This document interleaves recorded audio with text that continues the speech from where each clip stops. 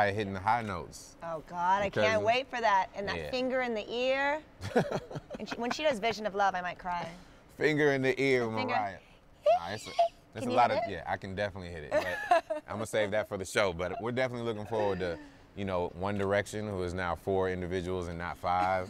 Kanye West hitting the stage, of course. Who knows what Kanye is gonna do either, so that's exciting. He always does something memorable, and then you got Wiz Khalifa performing a tribute to Paul Walker. I'm looking forward to that. Me too. So it's just a lot of great things going on, man. Taylor Swift, Britney Spears. Yeah, I can't wait to see Taylor debut Bad Blood. Because I got a lot of friends in it, so I'm excited. Do you have any bad blood with anybody? No, actually. Well, that's good. I don't have bad blood with any models. Everyone loves to ask that, though. But order all the food that they here's a surprise. He comes out in something kind of interesting at one point. Right. But I'm looking forward to it. But it's a surprise. Who knows? Yeah, I don't think he's gonna rush the stage this time around. I think he's gonna chill. He has a performance, you know what I mean? I think he's calming down a little bit more. Yeah. Oh, I love him. Whatever he does, I love, honestly. Now, if you have some free liquor flowing, like some brown, some cognac or something, that might be a whole different story. He may rush the stage and rush some people in the audience at the same time, so you never know. If I were up there and he rushed the stage, I would let him do whatever he wants, I swear. I might tackle him. Really? Yeah. Oh, I would just let it go. I'd be Instagramming it. I'd be so excited. She kind of sucks right now. But by the time you guys see it live, she'll be phenomenal. No one will ever know that she's. I'm very moody with my outfits, so we picked about 12 options, and I just figured that, you know, when I run backstage, I'm gonna be like, let's put this red one on. Luda's so easy, he looks good in anything. He's a guy, he's just gonna slap on something easy. I don't think any of her outfits have underwear with them. No, they never. No, I'm not wearing it right now.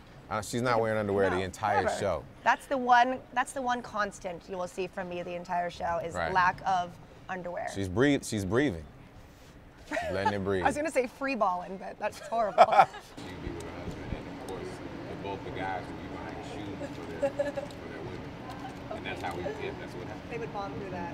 He meant so much to music, not just one genre in particular, just to music. And it's good to see so many different entertainers showing their love through their social media and what he meant to music and just, you know, blues, my God. Yeah, I mean everything, and I'm sad that we lost him because he was still working. Especially here in Las Vegas as well. So, yeah. Absolutely. He's a musician that everybody loves, whether you're a blues player, or gospel, or pop, or R&B. I mean, he was beloved by everybody. So yes, it just happened last night. So we're at this point we're really not sure, but. It will be acknowledged in the broadcast for sure. We're working on it. Right. How could you not? Yeah. I mean, it's an interesting year. I mean, because we're doing a tribute to Ben E. King, who just passed away with Imagine Dragons, and having Wiz and Charlie Puth doing their song that's a tribute to Paul Walker. There's going to be a lot of emotion in the show, and in addition to, I think, a lot of fun. The Sam Smith song "Lay Me Down," that might be the song this summer. So we'll see. You guys are nice.